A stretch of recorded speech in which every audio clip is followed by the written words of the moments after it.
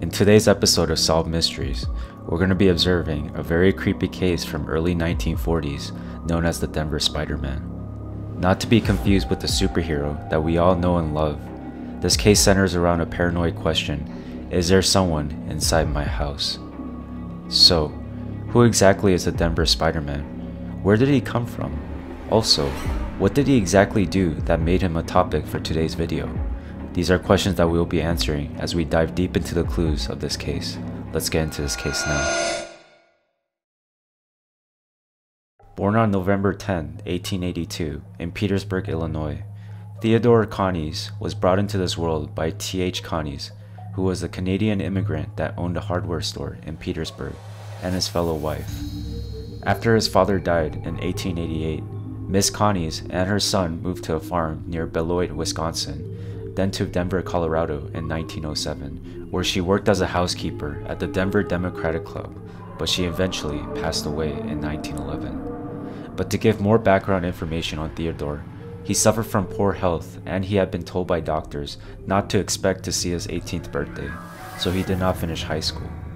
As an adult, he worked as a bookkeeper at the Denver Brass Works and in advertising and sales, yet spent much of his adult life homeless. And because of such poor living conditions, Theodore was treated badly by others for his frail condition and later expressed resentment and desire to move to a place where he could be alone and free from judgment of others. In September 1941, 59-year-old Theodore Coneys intended to ask former acquaintance Philip Peters for a handout at his home on 3335 West Moncrief Place in Denver, Colorado. Coneys broke into the house in Peters' absence to steal food and money. In the ceiling of a closet, Coneys found a small trapdoor that led to a narrow attic cubbyhole and decided to occupy the small space without Peters' knowledge. Coneys lived in the house undiscovered for about 5 weeks, and for those 5 weeks, Peters had been staying in his house alone because his wife Helen was recovering at St. Anthony's Hospital after breaking her hip in a fall. His neighbors opened their homes to him in the evenings so that he wouldn't have to be alone at dinner time, and so he could enjoy hot, home-cooked meals and leftovers to take for his lunch the next day. However, on the night of October 17, 1941, Peters eventually discovered Coneys in a refrigerator, so Peters struck at Coneys with the cane he carried, but Coneys clubbed him with an old pistol he had found in the house. After the gun broke apart, Coneys continued the battery with a heavy iron stove shaker and bludgeoned the 73-year-old Peters to death. Coneys then returned to the attic cubbyhole. Peters' body was discovered later the same day after a neighbor concerned Peters had not come by for dinner called the police. The police found all of the home's doors and windows locked, and there was no other sign of forced entry. They noted the trapdoor but believed a normal-sized person could not fit through it.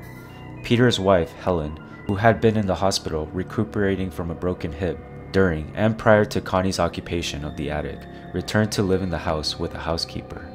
In the months following Miss Peters' return, she and her housekeeper reported strange things happening around the West Moncrief Place house. Food was missing, strange sounds, and things out of place. The housekeeper was convinced that the house was haunted and resigned, while Miss Peters decided to relocate to Grand Junction to live with her son. So the house stood vacant, and the strange sounds and disgusting smells continued to be reported to the police, but they couldn't find anyone in the house.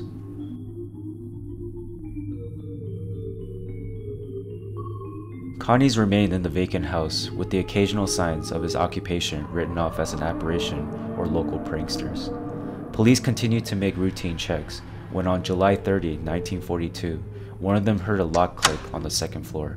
Running upstairs, the police caught the sight of Coneys' legs as he was going through the trapdoor and pulled him down. He was taken into police custody and confessed to the crime. Coneys insisted to the police that beating Peters had been a split-second decision. After he had killed Peters, Coneys sought refuge up in the attic, where he stayed until July. Denver police sent their smallest officer up into the cramped attic where Coneys had made himself a nest of sorts. He had collected his waste and had not bathed during his attic residency, and the stench ended up making the officer vomit. After recovering from losing his lunch, Officer Fred Zarnow said of the attic, quote, "A man would have to be a spider to stand it long up there," end quote. The newspaper heard this and ran with it. Theodore Coneys was dubbed, quote, the Denver Spiderman, end quote, and a legend was born. Coneys was charged and convicted of murder by a jury and sentenced to life in prison in October of 1942. He was sent to the state penitentiary in Kansas City and remained there until his death on May 16, 1967, at the age of 84. He was then finally buried at the Mountain Vale Cemetery in Kansas City. Overall, the case of Theodore Coneys is quite creepy, but at the same time, a sad tragedy. You never know who might be living in your household when you leave your home vacant, but thanks to modern technology like security cameras, homeowners and tenants can now live more freely with less concerns. But there's no such thing as being too careful with security, as dwellers like Theodore Coneys can possibly find loopholes into breaking into your homes.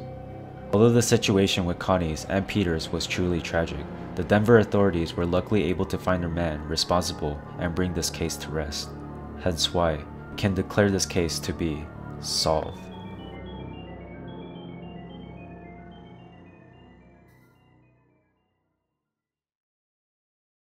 Hey guys and gals, this is MisterShinRamen, and I just want to thank you for making it this far.